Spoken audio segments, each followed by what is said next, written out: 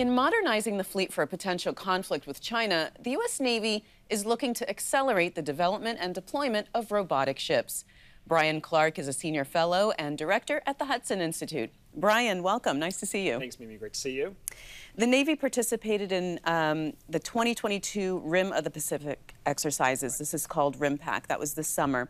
Before we talk about specifics, describe those exercises and what were the major takeaways? Yeah, so RIMPAC is the world's largest naval exercise. It brings together a couple dozen countries from mostly the Pacific region, a few, though, from outside. Some European countries contribute. And you bring together, tens of thousands of sailors, several fleets of ships, so a couple dozen ships as well. And they do exercises ranging from the simplest things, just operating together at sea and avoiding collisions, all the way up to sinking ships with missiles and torpedoes. So it runs the whole gamut, and they operate with different allies and partners depending on their level of sophistication. So for example, with the Australians and the Koreans, they'll do full-on sink exercises, and then with smaller allies, they'll do these smaller operations like amphibious landings. So the Navy is investing heavily in robotic ships. Right. Is that a wise investment in your view? Absolutely. I think what we're finding is that the Navy needs to be able to distribute the fleet more, to be able to create more targets for an opposing force to have to shoot at, like the Chinese. It creates more confusion for the Chinese in planning and decision-making processes.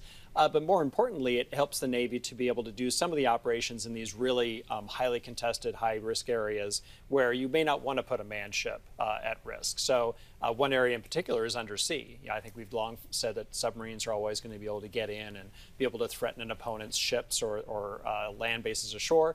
That's not necessarily the case anymore. Other countries are investing in anti-submarine warfare the same way we have. And we have to start thinking about using unmanned undersea vessels to go in and defeat some of those undersea defenses like SOSUS arrays that other countries might have to allow our submarines to get in.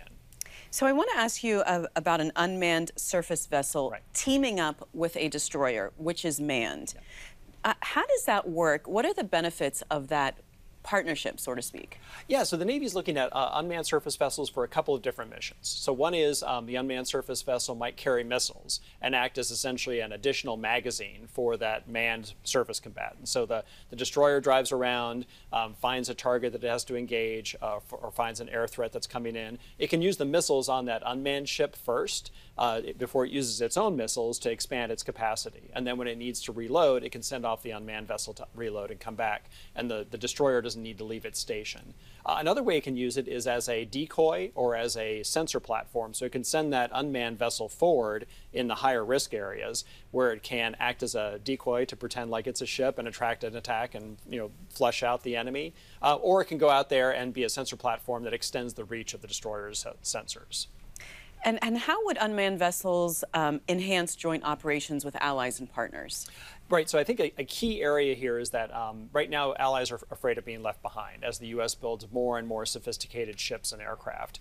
Unmanned aircraft and unmanned vessels are a great way for allies to be able to contribute because they can build platforms of similar sophistication as the U.S. can. So you think about the Reaper drones that we use in the Middle East. That technology is available to multiple U.S. allies, and it's something that they could deploy that would be able to operate with U.S. forces and not feel like they're at a disadvantage or they're a second-class citizen when it comes to these naval operations. So unmanned vessels are a great place where U.S. and allies can operate with the exact same equipment and conduct operations at the same level of sophistication. Is this the future of naval operations? And is the Navy putting these unmanned vessels to their best use? Right. Well, it is the future. I mean, we're already seeing multiple naval leaders have said they anticipate the future fleet's going to have at least a third of its ships be unmanned and at least a third to a half of its aircraft be unmanned. So we're definitely moving that direction to get the scale and the sort of distribution of the fleet that you need. The Navy has not really done a great job as of yet in deploying these systems. They recognize the need for them. They have a lot of R&D programs going on, but they really haven't transitioned very many into operational use. And the Congress has been beating them up about it over the last several years of authorization bills and appropriations bills. So the Navy is working right now to come up with a more coherent strategy to match up what it needs from unmanned vehicles and the level of technology that they have today, and try to marry that up so that we're able to get some of these systems out in the near term, as opposed to continuing their development into some future time when hopefully they can be more useful. And we talked about their use in combat. What about gray zone operations, which is just short of actual combat? Right. So, some unmanned vessels might be useful in gray zone operations. So you could see unmanned undersea vessels being used or vehicles being used to go and degrade an opponent's sensor arrays, or go and interfere with island building operations in the South China Sea. With some level of deniability. But on the surface, unmanned vessels are maybe less useful, because what it does is they're vulnerable to being hijacked essentially by an opponent, because there's no people on board and they can't just have self-defenses that shoot whoever comes along. So an unmanned vessel is going to be vulnerable in the gray zone to potentially being taken over by an opponent. So for that reason, the Navy's looking at an option where most of these unmanned vessels would be manned during day-to-day operations. And then they would take the people off when you go into a wartime situation.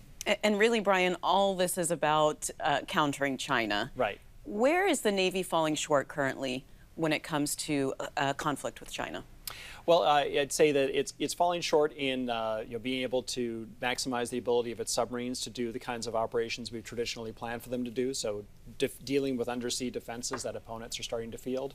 I'd say on the surface they're falling short in having this fleet of unmanned vessels that can act as sensors or as decoys. And then most importantly, they're falling short in the air, where they are now fielding an unmanned air vehicle that's going to go fly from the carrier and be able to do tanking. But that vehicle could also do some of the offensive operations that the Navy needs to do at really long ranges. So that's an area where the Navy's falling short, is in getting those systems out to the fleet.